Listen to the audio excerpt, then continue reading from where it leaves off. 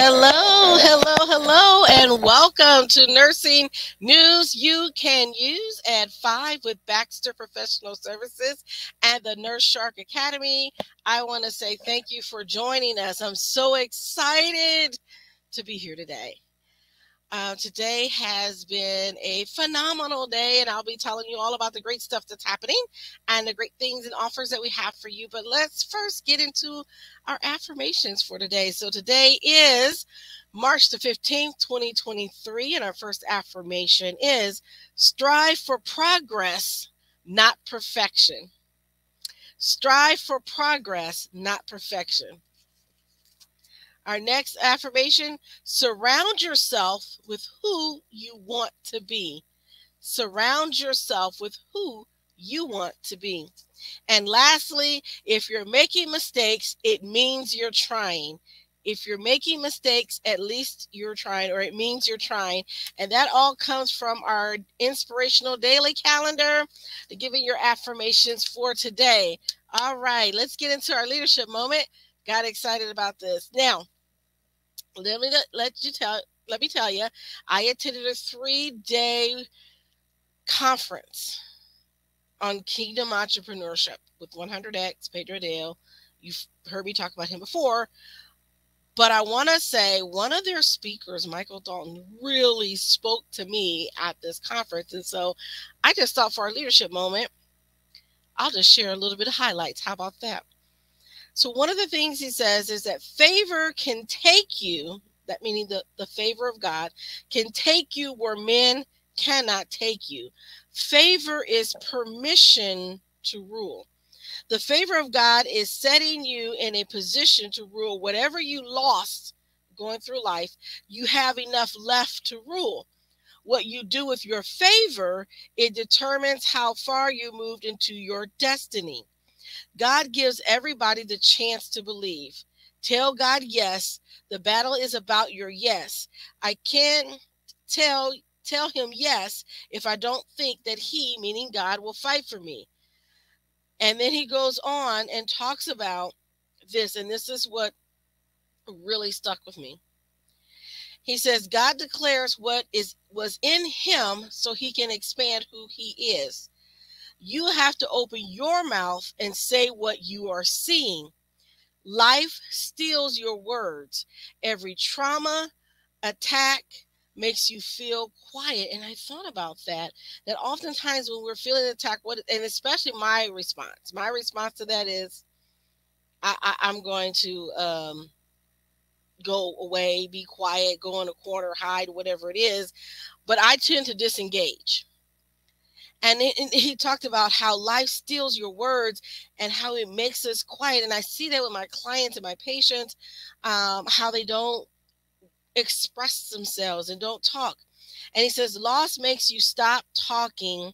Trauma steals your dreams. In your quietness, you lose expansion. Whatever you talk about is what you have.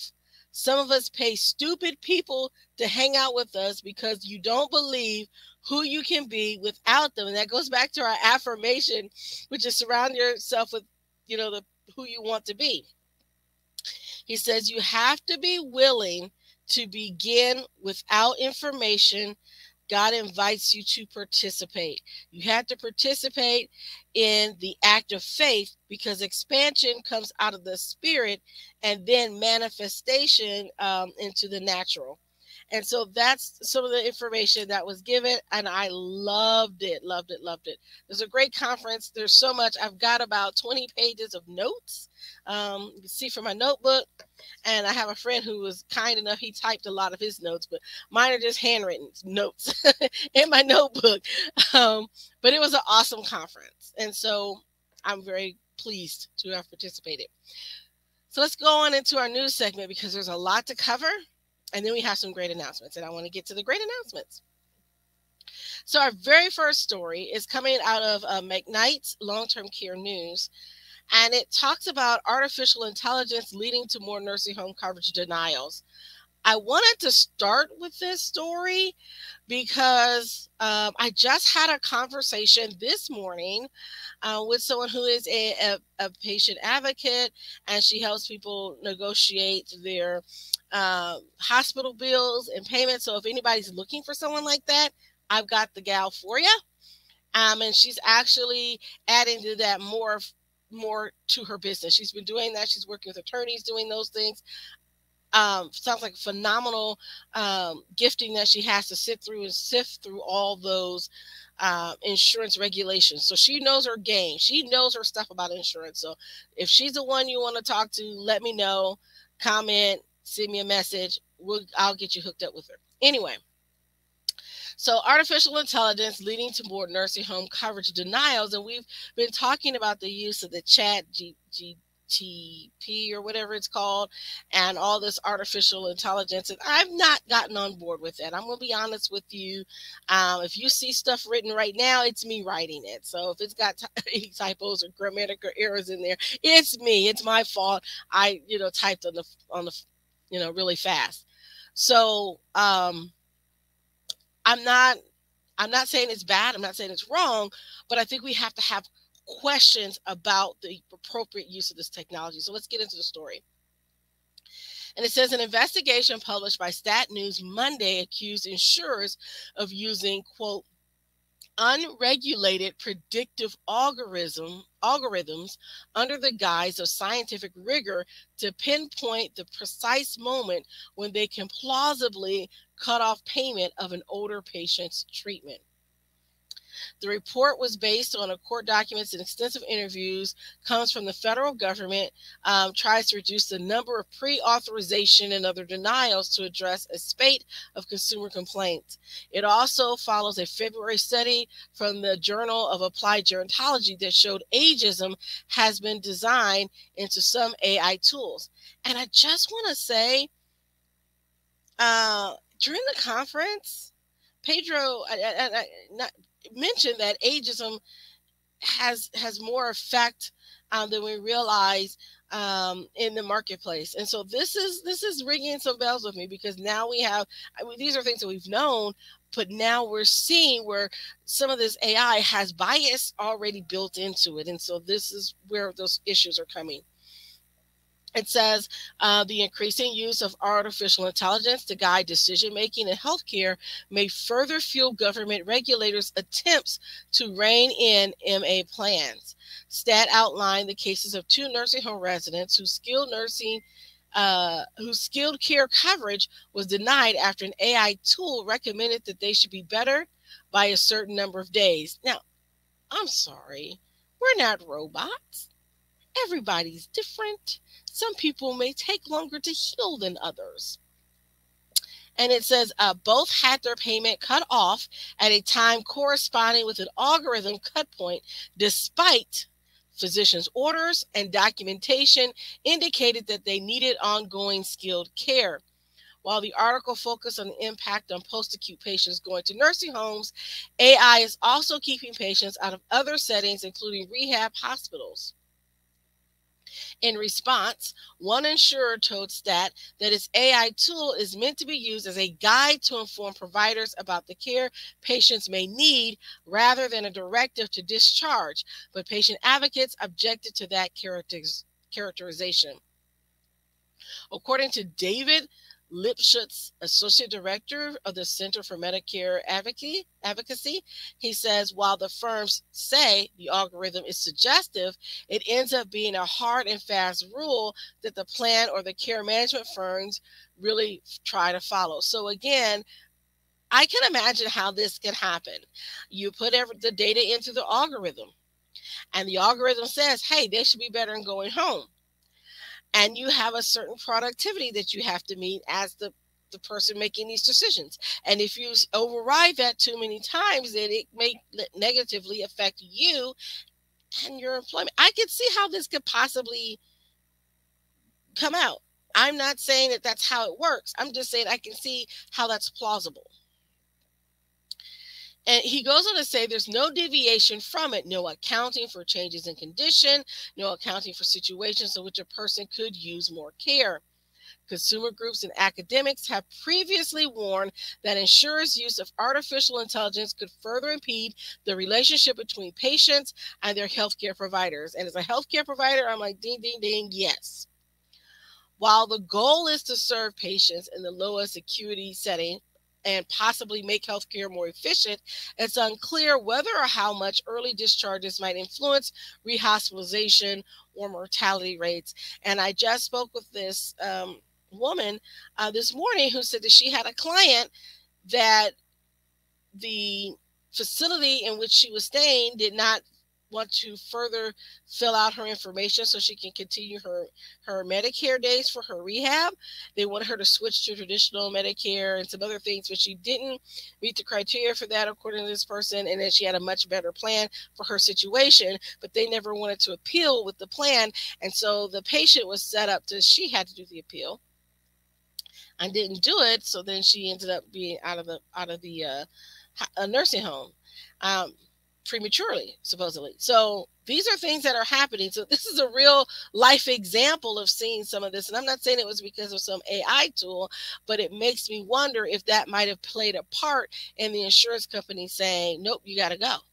I don't know. So that's more information. Please check out the article in McKnight's Long-Term News and kind of go further. And if you have any insights into this and you know more about this, let me know, because I'm very curious to see what's going to happen going forward. So let's move on to this next story. This is about, I got this out of Lawyers Weekly, Michigan Lawyers Weekly. And the reason why I got it is because this is something that I face in medical practice, is a request for emotional support animals and things like that. But this seems to be a service dog.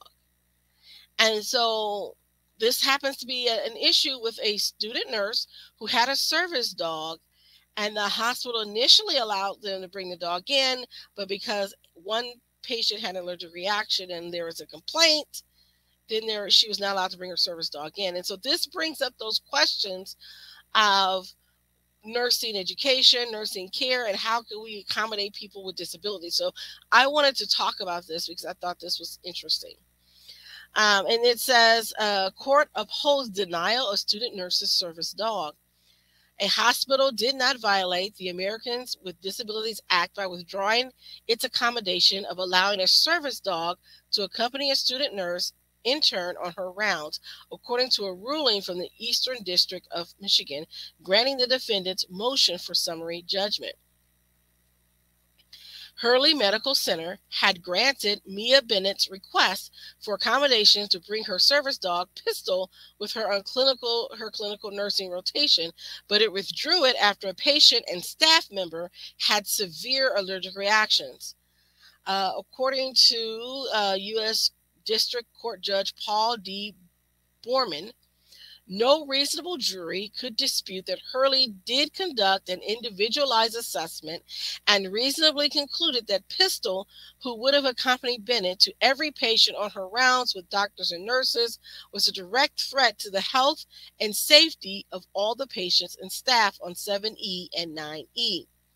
The opinion is Bennett versus Hurley Medical Center. So if you want to look that up and really delve into it, you can. Grand Blanc attorney Michael W. Edmonds of Galt Davison, who represented the hospital, said the court reached a correct decision after considering the rights of the various parties.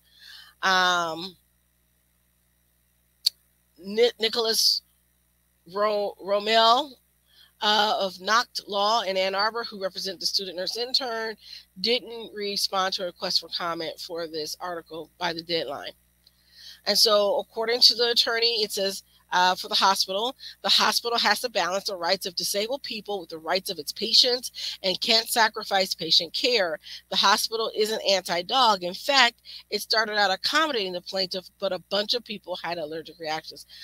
Well, a bunch. Couple. I think he's exaggerating a little bit. It sounds like it was a couple, according to the article. But anyway, this is where it becomes interesting.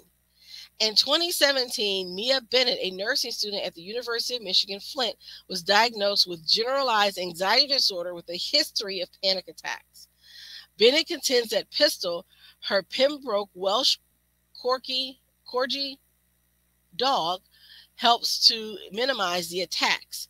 She primarily trained the dog herself to detect a rise in her anxious behaviors and signal her to take medication to stop a panic attack. As a UM Flint nursing student, Bennett was required to complete clinical training rotations that complement her coursework at nearby hospitals each semester. She was to begin at Hurley Medical Center in the fall of 2020, following doctors and nurses making rounds of patients' rooms for 4 hours a week on Wednesdays for 6 weeks. Bennett was scheduled to intern on floor 7E when a patient conditions include infectious disease, congestive heart failure, vascular and post-surgical patients, and the designated unit for renal patients, many of whom are immunocompromised, as well as 9E, which has an oncology unit. 2 weeks before rotation, Bennett emailed Hurley's Human Resources Department to apply for accommodation that would allow her to bring Pistol on her rotation. The request was approved with a note on the use of Pistol needed to comply with Hurley's standard practices. The first day Bennett brought Pistol to start a rotation, a nurse with severe dog allergies had to be sent home and missed an additional day of work after having a reaction requiring the entire nursing staff on the floor to be reshuffled. A patient also had an allergic reaction to Pistol without the dog even entering his room. Hurley then reevaluated Bennett's accommodation. The hospital considered putting Pistol in a Lycra bodysuit to minimize allergic reactions or crating the dog during patient care timeframes with the opportunity for Bennett to take necessary breaks as needed. Bennett ultimately finished her rotation at Hurley without Pistol and without suffering any panic attacks. She then sued the hospital, asserting claims of the Americans with Disabilities Act and the Michigan's Persons with Disabilities Civil Rights Act. Hurley moved for summary judgment.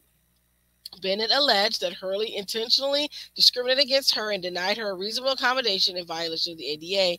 Borman disagreed. Bennett abandoned her claim of intentional discrimination under the ADA, the judge said, and summary judgment was appropriate on the reasonable accommodation claim because Pistol was a direct threat to health and safety. So this is where those things come out. And I want to say, and I am not faulting the student nurse, don't get me wrong. I understand people have anxiety and they do have emotional support animals.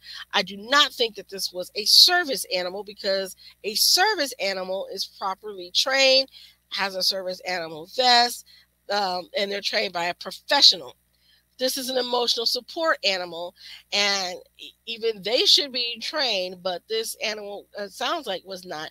I'm not saying the animal was out of control or any of those things happened, but I think that her argument was a little weak on that because I know that there's a difference between service animals and emotional support animals from the primary care standpoint when you're signing those forms.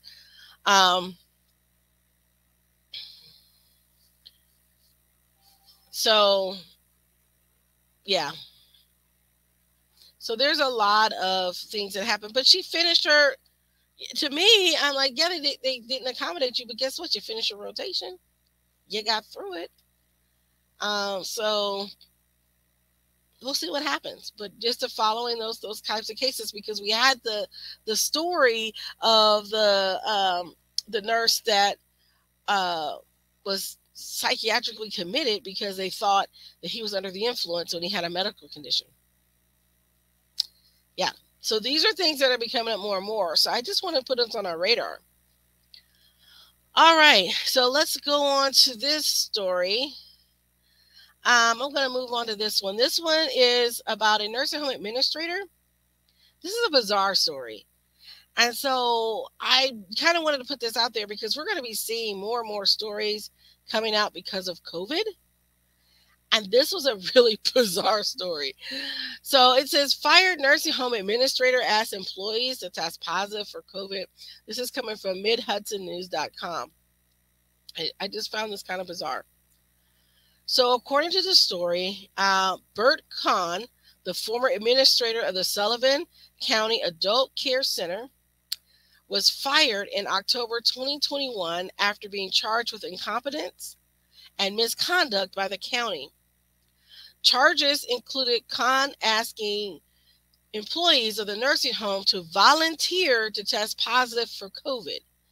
After his termination, Khan filed an appeal with the Supreme Court Appellate Division for the Third Judicial Department to get his job back.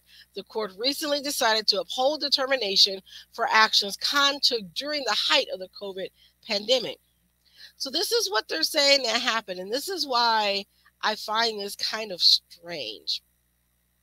So it says in at least 3 instances between March 2021 and May of 2021, Khan asked staff members to volunteer to test positive for COVID-19 in order to reduce the visitation at the facility by family and friends of patients. During the hearing, he admitted doing so in order to protect the clients and staff. The former administrator testified that he stopped asking the question when a staff member said the question made her uncomfortable. Addressing the actions of Khan, the court said, quote, petitioner's testimony that he asked this question as a joke to lighten the load evinces remarkably poor judgment and a flippant disregard of the potential seriousness of contracted COVID-19, all the more so in a nursing home environment. The other original charges also included misconduct, where he allegedly suggested to certain ACC employee that she share her login information with another employee for the purposes of entering required data into the Center for Disease Control, CDC, portal for COVID data. The CDC has strict guidelines against having unauthorized people gain access to the database, and violators are subject to fines and penalties.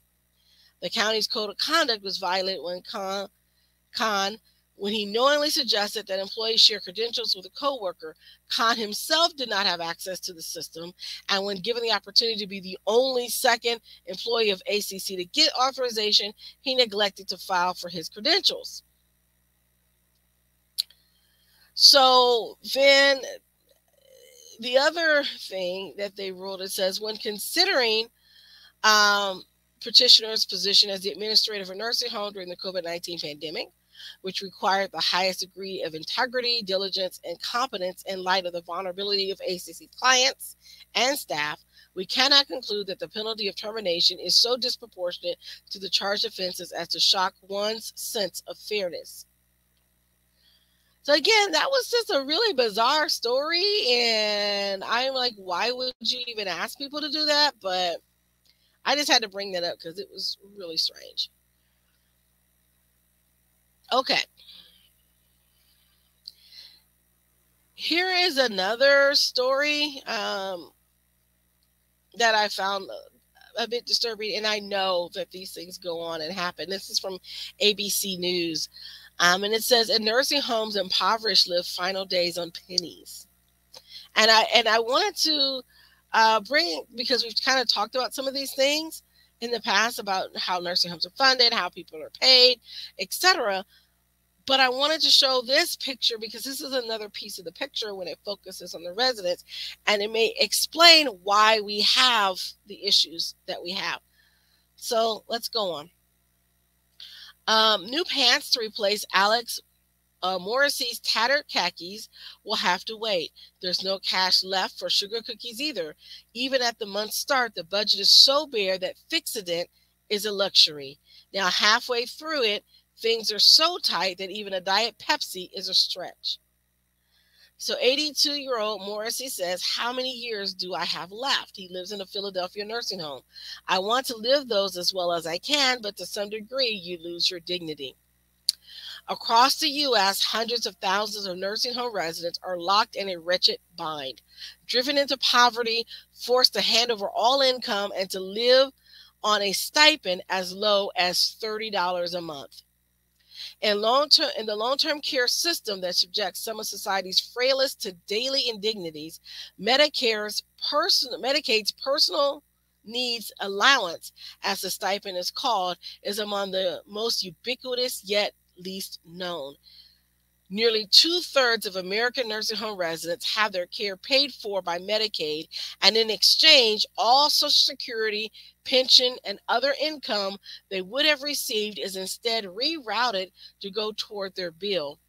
The personal needs allowance is meant to pay for anything not provided by the home, from a phone to clothes and shoes to a birthday present for a grandchild. One problem: Congress hasn't raised the allowance in decades. So this is a big issue. This is beyond just, affecting one person. This is affecting everyone that resides in a nursing home who is on Medicaid in the country. So according to Sam Brooks, who's the attorney for the National Consumer Voice for Quality Long-Term Care, says it's really one of the most humiliating things for them. It can really be a point of shame, which is very true. Having worked in long-term care facilities, I can definitely tell you it's really tough when there's an outing and they can't afford to go because they can't buy the meal. They can't participate in the activities. Especially when an individual has no close relatives and no one able to financially help, the alliance can breed striking need. When Marla Carter visits her mother-in-law at a nursing home in Owensboro, Kentucky, the scene feels more 19th century poorhouse than modern-day America. With just a $40 a month allowance, residents are dressed in ill-fitting hand-me-downs or hospital gowns that drape open. Some have no socks or shoes. Basic supplies run low. Many don't even have a pen to write with. It's reported that she was so horrified that she and her husband started a nonprofit, Faithful Friends Kentucky, to distribute items to area nursing home residents. Among the things most warmly received are Kleenex tissues, because facilities often stock scratchy generics, and even those can be hard to come by. She says, you bring a soda or a toothbrush and they'll get so excited. It's so sad to me. Medicaid was created in 1965 as part of the Great Society programs of Lyndon B. Johnson. A 1972 amendment established the personal needs allowance, set a minimum of $25 monthly. Unlike other benefits like Social Security, cost of living increases were not built into the personal needs allowance rules. So it's only been raised once. In 1987, it was raised to $30 by Congress. Had it been linked to inflation, the article says it would be about $180 today. Can you imagine having $180 in long-term care to be able to buy clothes? I mean, with the $30, you can't even buy one decent bra. You can't buy a really good pair of shoes because oftentimes they need a good pair of shoes. You can't certainly get a full outfit. And so these are things that are really important. And some of the politicians have tried, including a Representative Jennifer Wexton, a Democrat from Virginia, in 2019, who introduced a bill to raise the minimum allowance to $60. That would be huge for some people. $60? And then also to cement annual increases tied to those for Social Security. It didn't even get a hearing.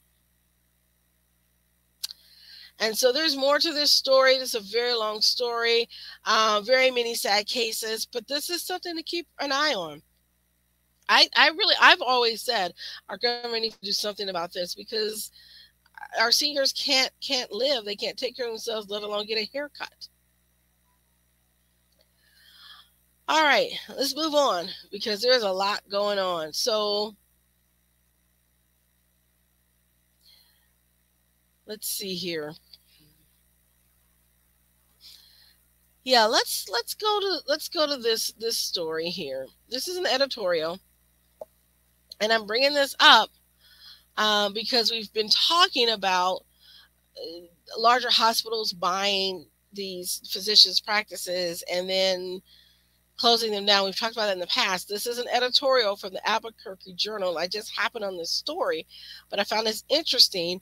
It says lawmakers have a few more days to save medical clinics. This is something that's happening in this particular state because of a change in their Malpractice Act. So it says distressed doctors worried about having to close their clinics and abandon their patients because of an unattainable malpractice insurance coverage made another call on the state House and Senate on Saturday. As a collective, state lawmakers once again prescribe lip service as time runs out on the 60-day legislative session. Yeah, that's exactly what happens. It happens to us in Indiana too. They say they're going to do something, and yeah, they don't. At issue is the flawed Medical Malpractice Act of 2021, which in January will recklessly reclassify low-risk outpatient clinics like Southwest Gastroenterology Associates, the New Mexico Cancer Center, Eye Associates, New Mexico Orthopedic Associates, Women's Specialty of New Mexico, and El Pueblo Health Services as large hospitals, while raising the clinic's cap on legal damages from $750,000 to $5 million. That is a huge jump. Independent physicians and doctors at independently owned outpatient clinics say they can't afford or can't acquire full medical malpractice insurance under the new caps on claims, forcing them to close, sell their clinics to a corporate hospital, or leave the state to continue to practice. And so this is something that they've known since 2021, but according to this, their state legislators have not taken this up.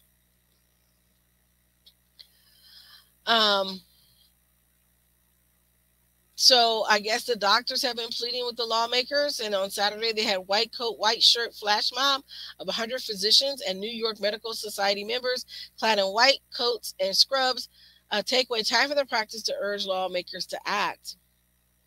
In the House, Republicans on Saturday sought to revive House Bill 88, which had been stuck in the House Health and Human Services Committee for a month, and move it to either a full chamber for final action or to another committee. But the procedural moves failed. Democrats said it would be inappropriate to bypass the usual committee process, even as Republican Representative Bill Realm of Albuquerque explained, "We have a medical crisis." So again, there's also Senate Bill 296, which would amend the Malpractice Act to limit the recovery for claims against outpatient healthcare facilities that are not majority owned or controlled by a hospital at $750,000 per occurrence, but the bill remains stuck in Senate committees. And now this is what it says. And they said it's certainly not on behalf of the patients. The proposed reforms don't mean families harmed by medical mistakes won't be compensated. The state has a patient compensation fund, which qualified healthcare providers pay fees into, that covers all or some of large malpractice damage awards. New Mexico already had 700 fewer primary care physicians in 2021 when the medical malpractice law was rewritten in 2017. Without malpractice reform, doctors will continue fleeing the state, and New Mexicans will have an even harder time finding medical care. So that is the editorial that was published. And so I wanted to bring it out because as we're looking at these reforms, this is why it's important for you to be a part of your state medical or nursing association, because oftentimes they're the ones who are watching out for these bills and hopefully can get these bad bills from being voted into law.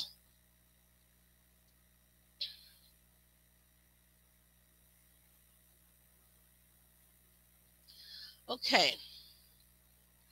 So again, there's so much to go through in these stories. So I'm going to just try to move on as fast as I can here. This goes back to a similar story that we had talked about several months ago about foreign nurses coming over and being held to these ridiculous contracts and not being able to get out of these contracts. Well, this is kind of the same thing for nurses who are in training programs, according to this article. So this is called indentured servitude. Nurses hit with hefty debt when trying to leave hospitals. And this is coming from NBC News.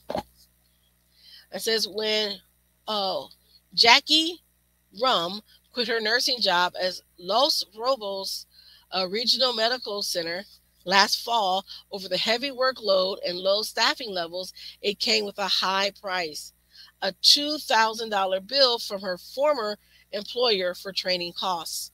The payment was related to a contract Rum was required to sign when she took the job at the Thousand Oaks, California hospital owned by HCA Healthcare, the nation's largest for-profit hospital chain. Under the agreement, which is standard for entry-level nurses working at HCA hospitals and becoming increasingly standard for other health systems, Rum agreed to pay back the hospital for training if she quit or was fired before her 2-year contract expired.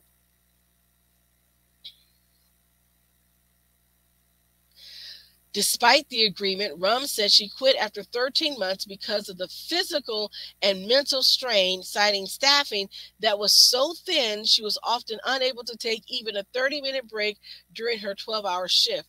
As a result of leaving, she has received 7 letters since October from a collection agency working for HCA demanding payment for the remaining $2,000 in training costs the hospital says she owes and threatening to charge her interest and legal fees. Rum says, "We're being preyed on by someone in power. We're desperate for a job. We just got out of school. We don't know any better. I didn't even take time to take a lunch break. My hair was falling out. The level of stress just wasn't sustainable." While Rum said she did receive about 10 weeks of training and mentorship, it fell short of what she expected given the $4,000 value the hospital placed on it. Some of the in-person classes covered material she'd already gone over in nursing school or that wasn't relevant to her specialty, and she had limited time to spend shadowing a more experienced nurse. The practice of requiring repayment for training programs aimed at recent nursing school graduates has become increasingly common in recent years, with some hospitals requiring nurses to pay back as much as $15,000 if they quit or are fired before their contract is up.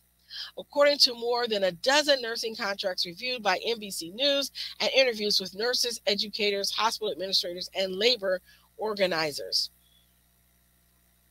Hospitals say that repayment requirement is necessary to help them recoup the investment they make in training recent nursing school graduates and to incentivize them to stay and amid a tight labor market. But some nurses say the system has left them feeling trapped in jobs and afraid to speak out about unsafe working conditions for the fear of being fired and having to face thousands of dollars in debt. According to Breen O'Neill, a regulatory policy specialist with the National Nurses United, a labor group with more than 200,000 members, she says, these training programs do not provide nurses with any sort of new qualification.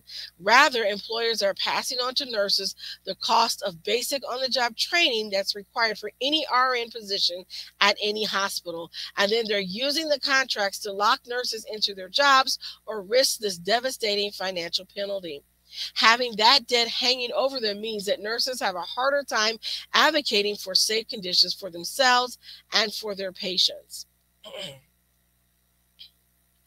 So this is a lot. This is a long story and a lot to go into. But please take a look at that story. Again, it was from NBC News. You can check that out.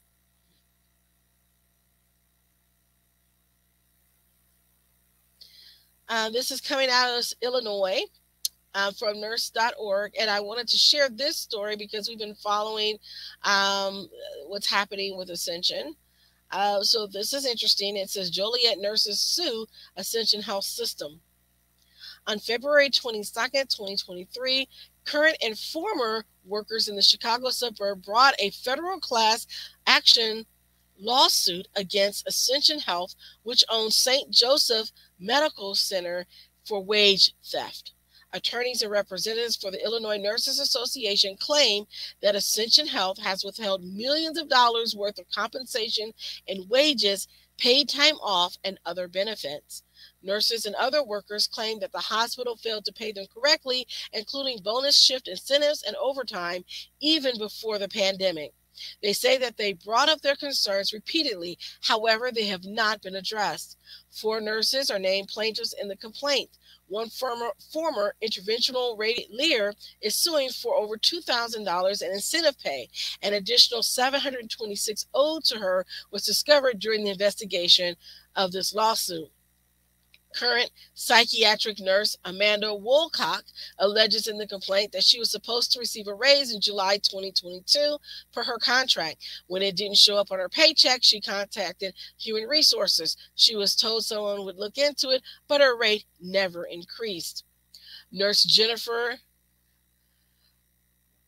Kachinarzik, and I know I probably butchered that, my apologies, Jennifer, was supposed to receive paid time off from her extended illness bank during recovery from an injury.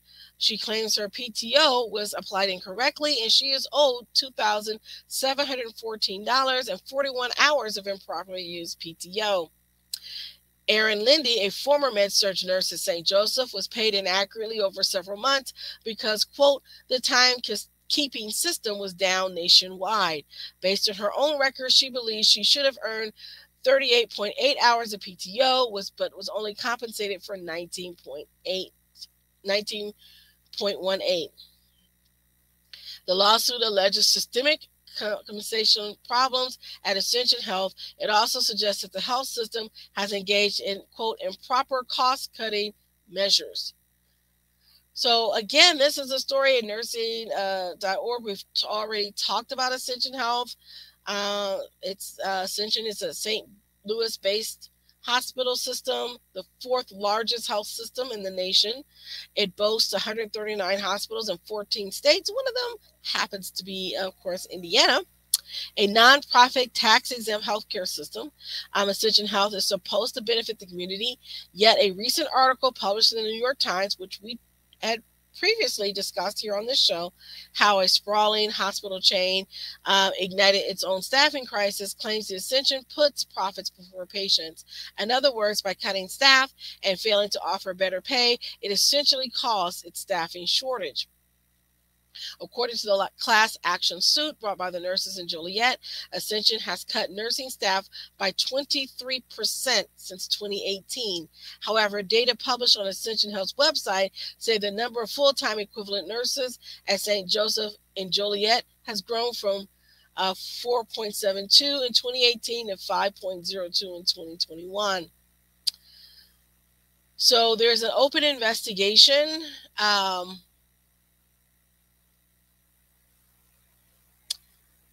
And that's into this. A letter was sent by U.S. Senator Tammy Baldwin of Wisconsin and questioned the Ascension CEO Joseph Impeachy about its business practices. She highlights recent investigations in Milwaukee, where Ascension operates 24 hospitals. News journalists there published reports about, quote, disruptions to patient care, long wait times in the ED, delayed surgeries, and staff concerns about patient safety. So Senator Baldwin has questioned why the health system is holding on to $18 billion in cash reserves rather than, quote, increasing pay and improving work conditions for its burnt out and overextended healthcare workers. So we'll be keeping an eye on what's happening with this. But again, I've been sounding the alarm of what's happening in this industry. Okay. This is another strange case. And this is bringing up things from COVID, and this is why I'm talking about that, because we're seeing more and more stuff come out. This is from ABC News. LA assisted living facility faces felony charges over deadly COVID-19 outbreak. And here's the interesting thing about this case, which I didn't know. Okay, so it says the investigation began following the death of a resident. They had admitted a new resident at this facility on March 19, 2020, despite protocols at the time limiting outside visitors, including patients. The facility allegedly failed to test the patient for COVID-19 or quarantine the patient for 14 days prior to admission as required by health protocols, according to prosecutors. The new patient began showing COVID-19 symptoms a day after arrival and tested positive for the virus that evening. Ringo was allegedly ordered to admit the new resident who had come, quote, directly to the facility from the airport from a COVID-19 hotspot in New York City. She tested positive for COVID-19 on March 25th, 2020, and died on April 20th, 2020. We have evidence to support that the protocols were not followed due to financial considerations of accepting this patient from New York. We believe that Silverado put the interests and financial gain and profit over the safety considerations of their patients and employees. So the Silverado Senior Living Management and its three managers, CEO Lauren Shook, Administrator Jason Russo, and Kimberly Buttram, a vice president, have been charged with 13 counts of felony elder endangerment and 5 counts of violation causing death in connection with the COVID-19 outbreak. We're seeing not only civil litigation, but criminal litigations coming out of this. So this is why I'm sounding this alarm. We need to look at this, and I hate to keep saying that, but we need to keep abreast of what's happening here, because nurses, I don't want you to get in trouble either. I don't want our license to be taken for something stupid that a facility is doing, and we need to protect ourselves, but more importantly, we also need to protect our patients. And what can we do? So again, this is an ongoing case. They've been charged, but nothing has come out. The full case hasn't run its course, so we can't say they were guilty of any of that. But this is why things are happening. It says the case was treated as an industrial workplace accident. Prosecutors said the investigation, led by the California Division of Occupational Safety and Health, took over 2 years due to COVID-19 restrictions at the time and due to several employees leaving the facilities, prosecutors said. The charges follow a lawsuit against the facility filed late last year by relatives of several residents that were there because they allowed this patient to come in knowing that they had hadn't done the safety protocols and exposed them to COVID-19, and several other patients died, and I believe also a nurse died. And so this is, again, one of those issues. So we're going to keep going because we're running short of time. I'm going to skip that one. I do want to talk about this one. This came from the Office of Inspector General, and I found this interesting. So it says, OIG inspectors review payroll records for skilled nursing facility. The OIG recently inspected payroll records from a skilled nursing facility in the greater Houston area to determine if the hours of direct care provided by licensed nursing staff was accurately reported.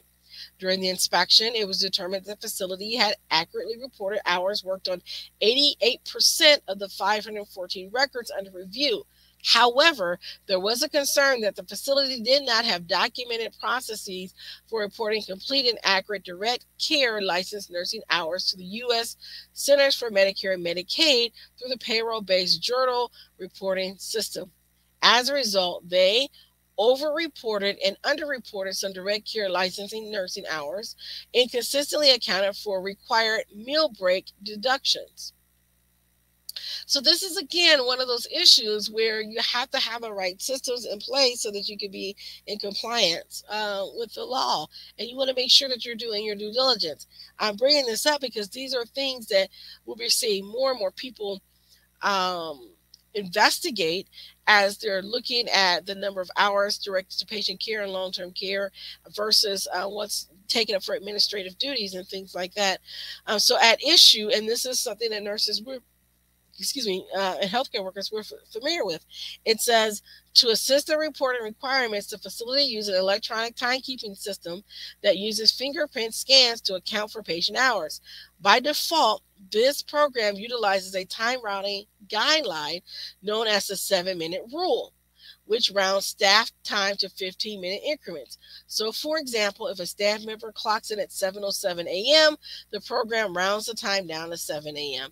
If a staff member clocks out at 4:55, the time is rounded up to 5 p.m. Due to an inconsistent application of the 7-minute rule, OIG inspectors could not definitively quantify the number of direct care hours overreported and underreported within the provided documents. Facility management provided multiple methodologies for how the 7-minute rule is applied. Ultimately, all methods resulted in errors. So, again, those are things that we have to look at and think about. And I wanted to bring that up for my other long-term care colleagues. So, when you're looking at those records, DONs and administrators, make sure you're consistently applying that. That will help you a lot. So, just to let you know what's happening. Okay. I think I'm going to I do need to talk about this last one, and then we're going to go to our nursing making a difference. But I need to talk about this because this is something I've talked about a lot on the show, bringing this up with these tragedies that have happened. And unfortunately, another tragedy has happened involving a nursing home and a shooting. This is from McKnight's Long-Term Care.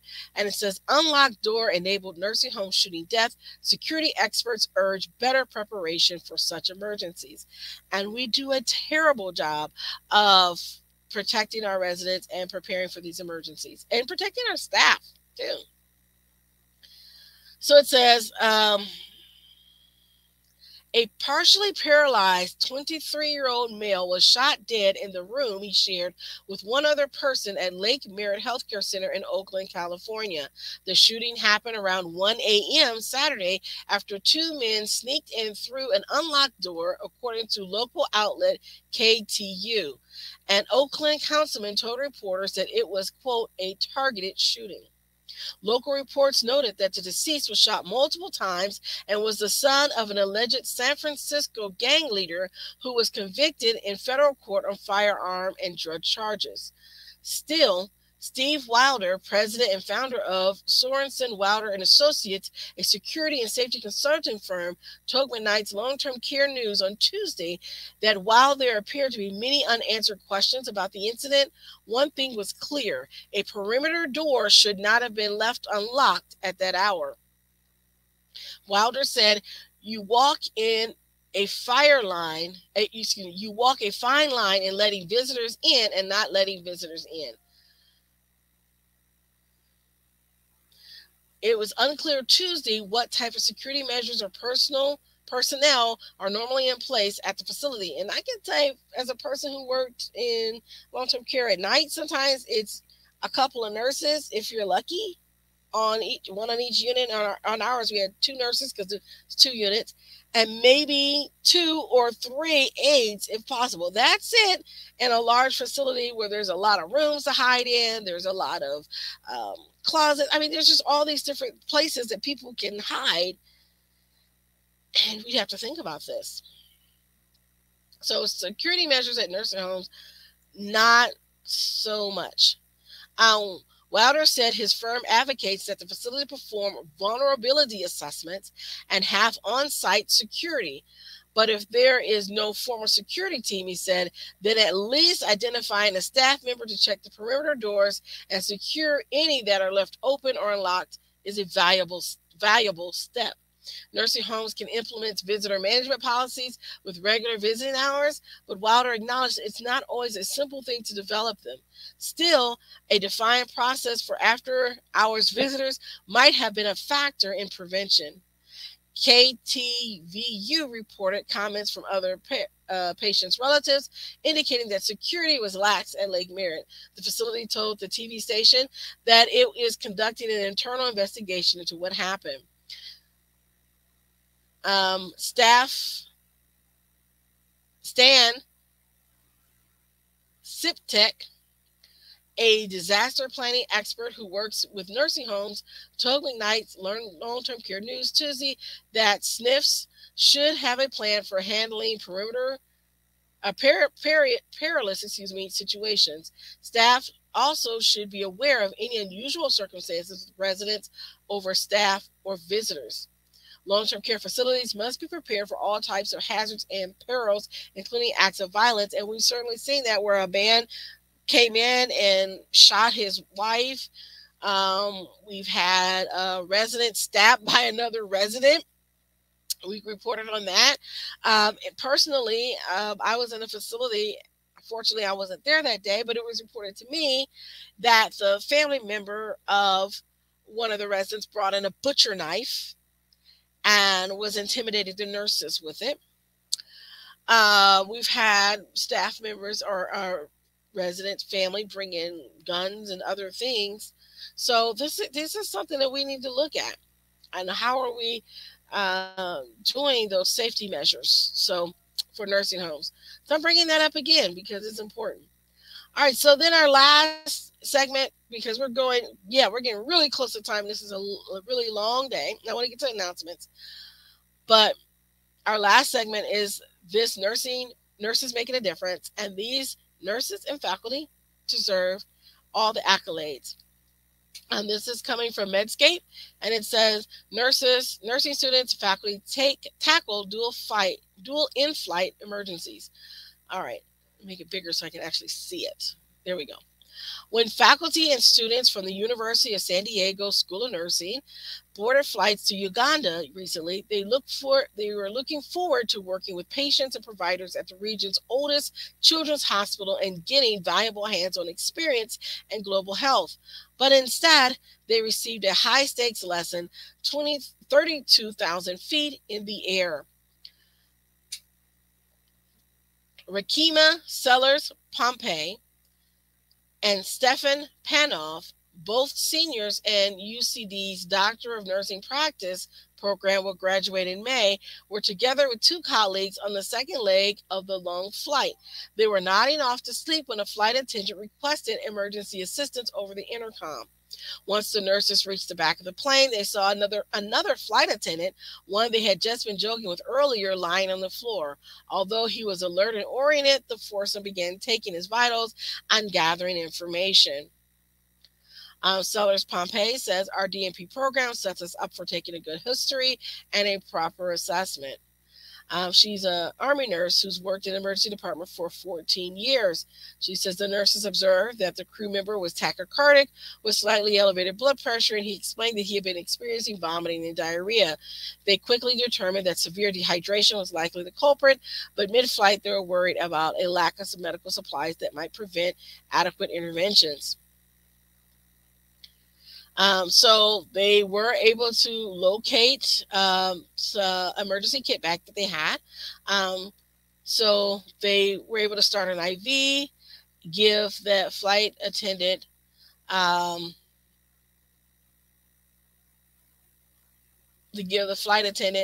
IV fluids and some nausea medication. She began to feel better. The nurses monitored her until the paramedics took over in Amsterdam. And it says also on the second leg of her flight, Grant Fuller, who is the associate professor of nursing that was with them, heard a flight attendant ask for medical assistance. An older woman had become non-responsive. So she says, we gave her oxygen and rendered assistance, said Fuller, who was joined by a German physician and a U.S. resident physician and a nurse. She says, I don't have a diagnosis, but a response was likely someone having a seizure or a neurological event. Fuller and the other healthcare professionals stayed with the woman until the plane landed in Amsterdam and paramedics intervened. So further as it goes on, as the students and faculty met in Mbara and discussed the event, they realized how rare their journeys had been. So this is great. These nurses did a great job in keeping these patients alive on a flight until they got there. So those are our nurses making a difference. So congratulations to those nurses. I'm going to go ahead and move on to our last part of our show, and that's to get to our announcements. So coming up, our Nurse Shark Academy will be having the Nurse Shark Academy Financial Freedom Workshop, March the 29th, 3 to 5 p.m. It will be live streamed on LinkedIn and also on our Facebook Nurse Shark Academy page. So please go there if you want to get to that. I encourage you to get there. We're going to bust down those myths of not knowing where to start as a nurse to start your business, not having the money to start your business, and that other myths of not having the support that you have. So we're going to bust those myths wide open for our show. Also, special offer. I was going to wait to the event, but I thought, nah, I'm going to do it now. Very special offer at the event, but also currently to those that are already watching the Nurse Shark Academy members that you already know because I gave you a sneak preview. Our ebook is out and it's on the website. I'm so excited. It's our kickoff primer for you just to get some great tips on how to launch your business. That is available on the website. You can get that now if you want to, and I encourage you to do that before the price goes up. Price is going to go up um, at the end of the week. So get it now before the price goes up on the ebook. But it's available on the NurseSharkAcademy.biz new product page. So we'll be having some things that'll be coming up for products for that as well. I'm so excited for that. And so again, I want to thank you for tuning in for our events. We're going to have some other things come up for those of you that are attending our event on the 29th. You don't want to miss it because that's going to be live stream. It's only going to be up for a short period of time, and then I'm taking those videos down. But I have a special incentive for those of you who are ready to take action and jump in and start your business. And I want to tell you, if you want to start your nurse-owned business, you can do that. And you don't have to have all the pieces in place to get started. And I'm going to tell you how and show you how. So let's do that. Come on the 29th. I'm so excited. I can't wait to have that great event. So that's March the 29th. From 3 to 5. You can register on our Facebook page, on the Nurse Shark Academy Facebook page, or you can go to our LinkedIn page and you can register there for that event. We already have about 45 people register for that event, and then so when we get to capacity, we get to capacity for the event. That's how that's going to go. And so I'm excited about this, and I want you to get in. So get in when the getting's good, and we'll live stream it there. Again, there won't be replays. Hear me now. There will not be replays. So 24 hours, those videos go down. So you want to get to the live event because that's going to be very important. All right, that's all. Have a great rest of your day. And I'm going to encourage you to like, comment, and share our content. Don't forget our podcast on the Nurse Shark Academy show that is coming out. Our latest episode just went up. Thank you to Dina Leglin and giving us some great information. So her episode is now up. You'll be seeing more promotions about that in the coming weeks. Please join us on the Nurse Shark Academy. You can get us on Podbean and other places where you get your podcasts, including Apple. Thank you for tuning in. Have a great day.